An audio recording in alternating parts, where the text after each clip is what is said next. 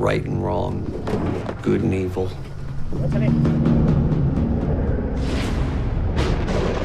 I believe what I am doing is good, and what I am standing up against is evil.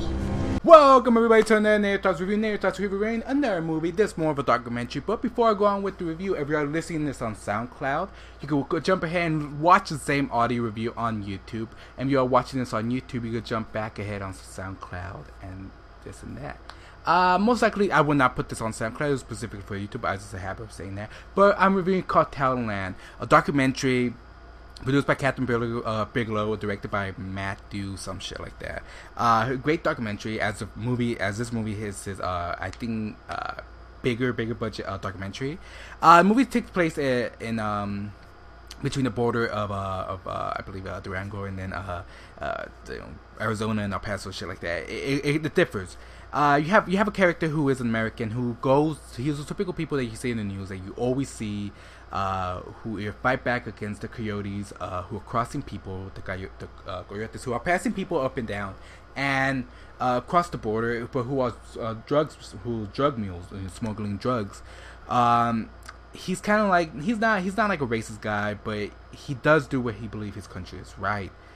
In vein of something like Donald Trump, maybe. And you have another character who is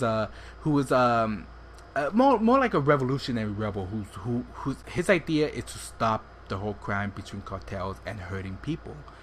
And same with the American, which his is almost the same, but his is almost like if we even let any immigrant, it might affect us, but it's mostly about not bringing drugs. And that's with him because you see the deadly that happens. This documentary takes you to the depths of being interviewed by real life drugs mules and real life methamphetamine cooks. The movie really it's really gripping. This is actually an hour and a half, almost 2 hours Vice documentary. If you've seen Vice, you know what they do. They go on edge of being a hardcore documentary. This is that, and I think background check.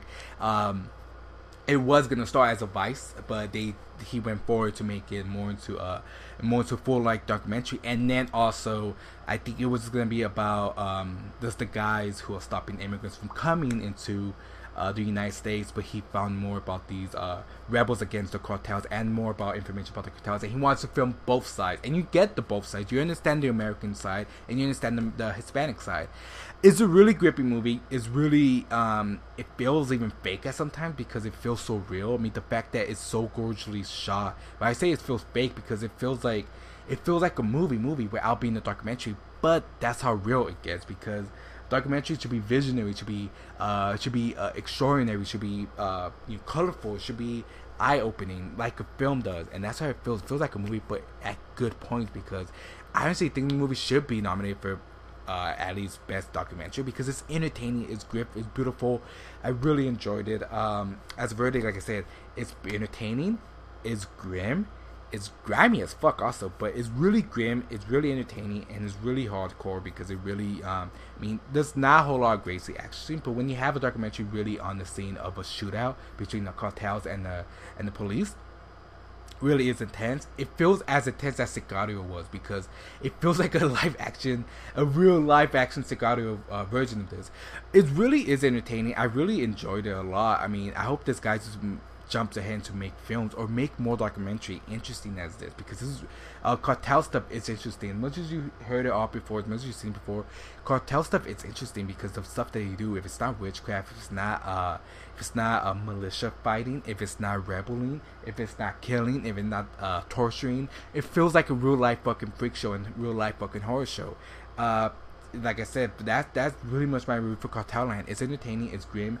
It really is a at-home movie. I wish I could see it at the movies. I see it at home, but at the movie would have been gorgeous. But it really is a Netflix movie, and I really recommend seeing it if you're a fan of documentary. If you're a fan of this type of drug cartel stuff, documentary is really entertaining. And that's what I have to say about Cartel Land. Go like my reviews. Like I said, if you're watching my reviews on YouTube, you can jump back and listen to the audio reviews on SoundCloud.